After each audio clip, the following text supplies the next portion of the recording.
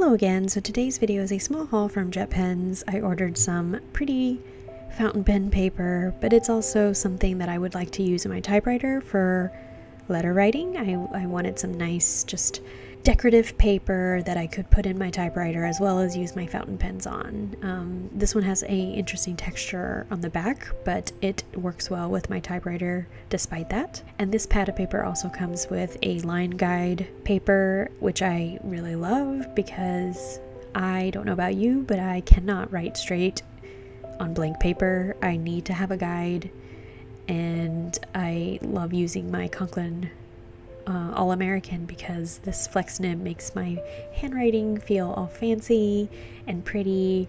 I like how my handwriting looks when I write with it.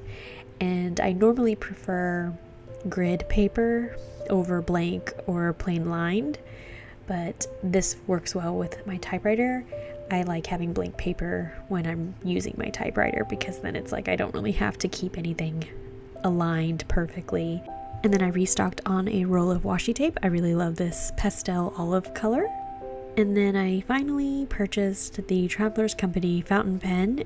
They came out with this mint color recently, and I finally just took the plunge and purchased it. If you've been watching my videos, I really love pocket-sized pens, so I was really excited to pick this one up. I was kind of disappointed that it was a snap closure versus a twist closure. I prefer those, but this pen seems secure enough. I like the way it feels in my hand. It is a thinner feeling like barrel compared to some of especially the Quebeco or the Sailor Pro Mini and a few of the other small pocket-sized pens that I have. It is much thinner. To give you a small comparison, here it is lined up with some of my other small pocket pens. My Moonman Mini is still, I believe, the smallest when they're all capped.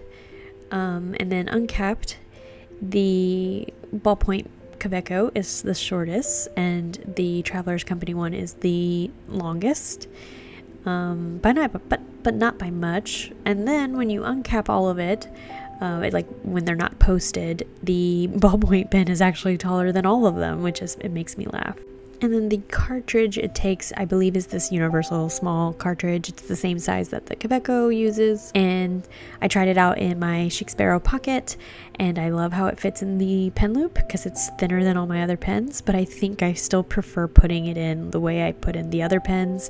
Y'all's suggestion, it just feels much more safe. But anyway, that's all I really wanted to share with you today. Thanks so much for watching, and I'll catch you in the next video.